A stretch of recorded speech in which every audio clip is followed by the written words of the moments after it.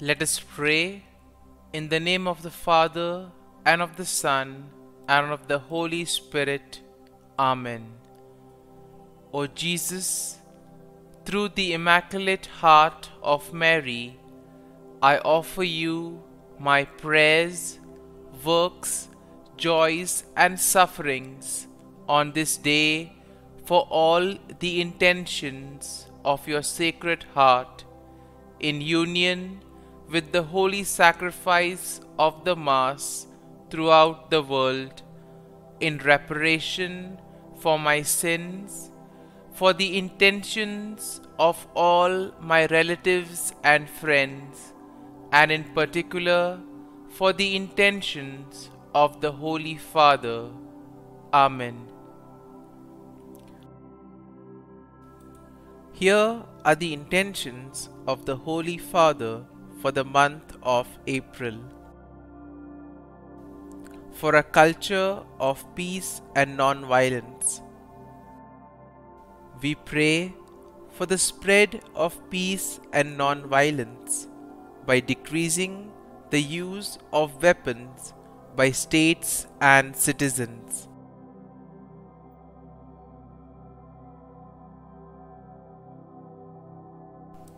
Our Father, who art in heaven, hallowed be thy name. Thy kingdom come, thy will be done, on earth as it is in heaven.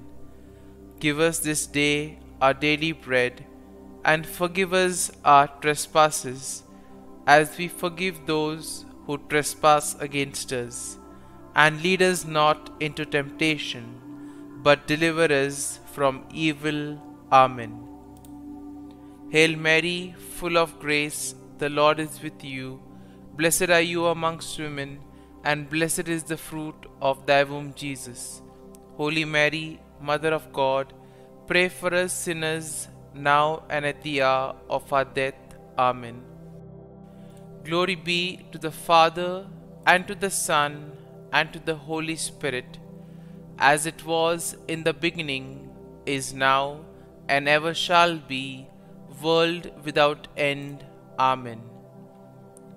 My dear friends, as we gather this morning to thank the Lord, to praise the Lord, to glorify the Lord for all that He has done for us, let us begin with the feeling of gratitude in our hearts. Gratitude for all the blessings that we have received. Gratitude for all the graces, for all the favors that He has bestowed on us. And let us spend a few moments in silence, recollecting all the things that the Lord has done for us. Right from the time of birth till today, He has bestowed many graces, many favors on us. When we were faced with challenges in life, He was always there to help us, guide us, and protect us. Apart from the graces that we have received, there also have been a number of gifts that the Lord has given us. Various talents, various abilities, and we shall also thank the Lord for these things.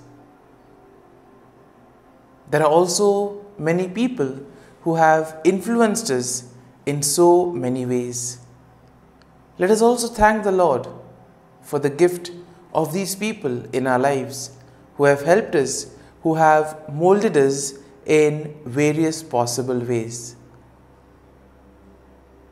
At the same time, let us also offer to the Lord all our wishes, all our intentions and prayers, and let us place at His feet all that which is troubling us, all that which prevents us from interacting with Him and from spending quality time with Him. As we spend these moments together with the Lord,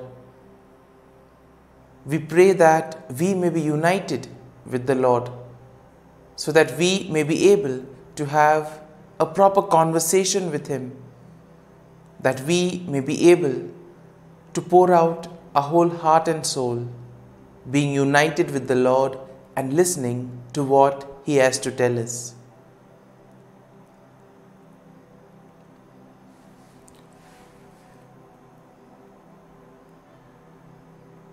And let us close our eyes at this moment. Today, let us praise the Lord, for He has woken us up this morning. He has given us the gift of this new day, a day which will help us to do many things, a day which will present to us many opportunities to work for the betterment of others, or opportunities to make a difference in the lives of others.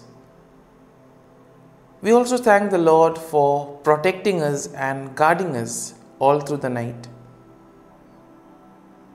He has given us good health of mind and body. He has kept us in His love. Above all, He has always been there, guiding us at every step of the way. At every moment, His gaze is on us. He loves us and never abandons us. For that, let us praise Him. Let us thank Him and let us glorify Him. And let us worship the Lord with all our heart and soul. My dear friends, let this day be a day of blessings and joy in the name of the Lord Jesus Christ. And today we shall reflect on Psalm 41. As usual, we shall take a general overview of the psalm and then go step by step, verse by verse, trying to unearth what the psalm wants to reveal to us. So Psalm 41 is generally a psalm of David in which he expresses his trust in God and he asks for the mercy and healing from the Lord.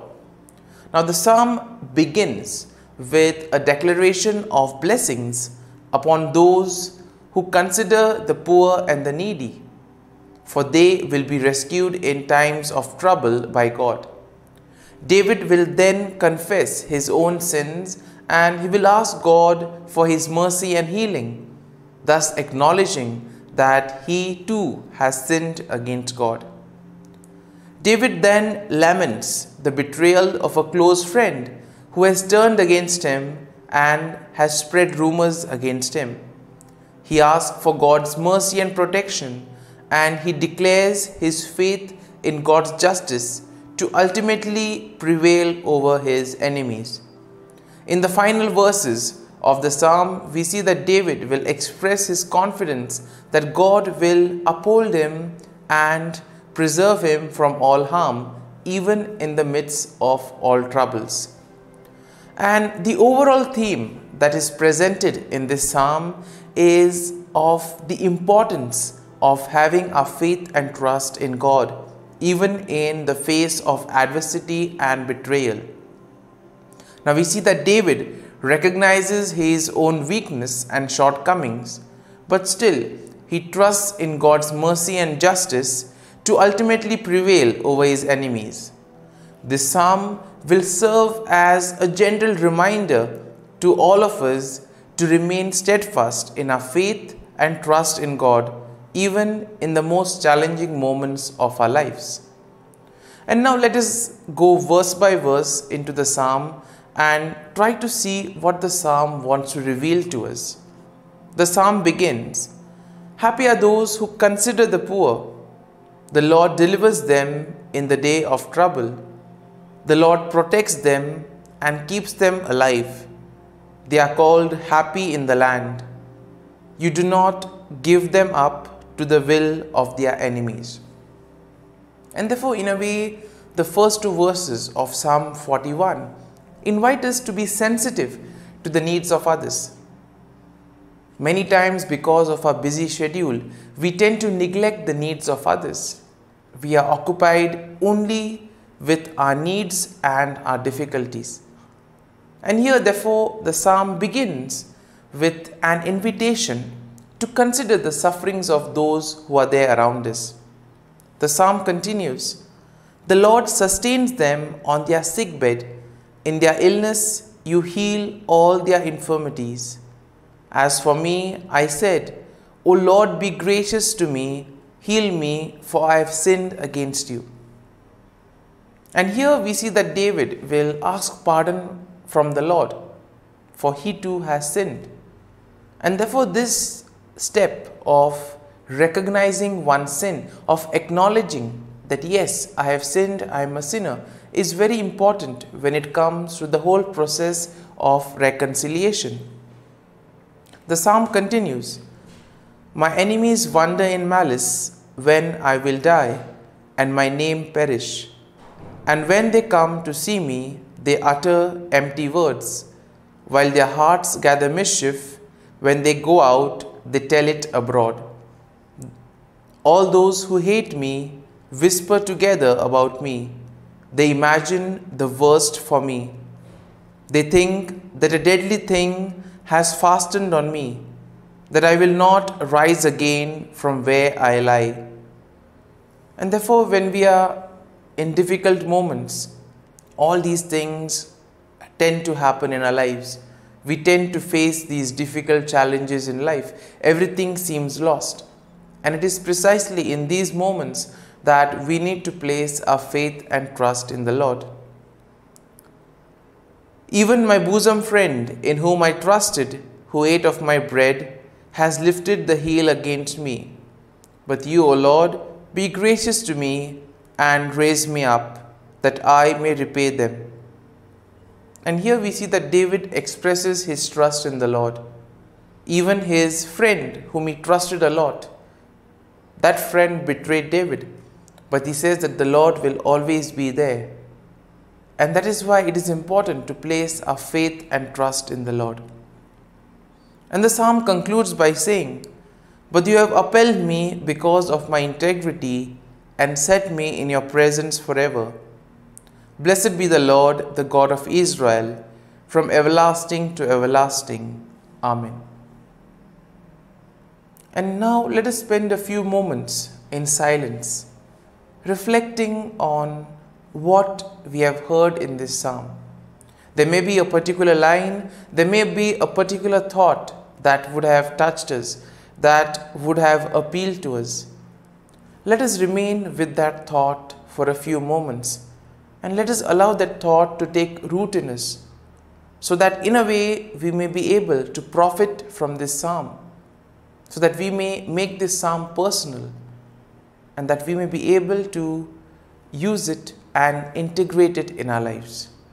So as we spend these moments in silence, reflecting on Psalm 41, we ask the Lord to give us the grace to place our faith and trust in Him, so that whatever we do, it may be in and through Him, and thus we may be able to radiate His love, goodness, and joy to the world around us.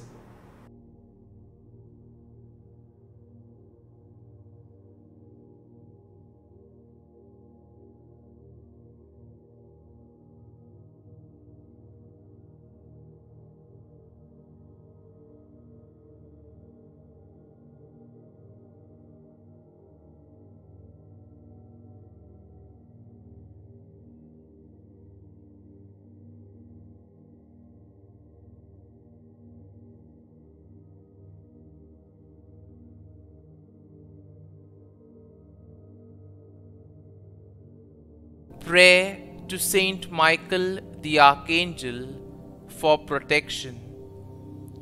Saint Michael the Archangel, defend us in battle. Be our defense against the wickedness and snares of the devil.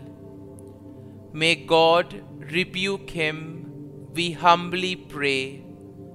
And do thou, O Prince of the heavenly hosts, by the power of God, thrust into hell Satan and all the evil spirits who prowl about the world, seeking the ruin of souls. Amen. Act of Adoration. O Sacrament most holy, O sacrament divine. All praise and all thanksgiving be every moment thine. Saint Gertrude, prayer for souls in purgatory. Eternal Father, I offer Thee the most precious blood of Thy divine Son, Jesus, in union with the masses said throughout the world today, for all the holy souls in purgatory, for sinners everywhere, for sinners in the universal church, those in my own home and within my family. Amen. May the divine assistance remain always with us, and may the souls of the faithful departed through the mercy of God rest in peace. Amen.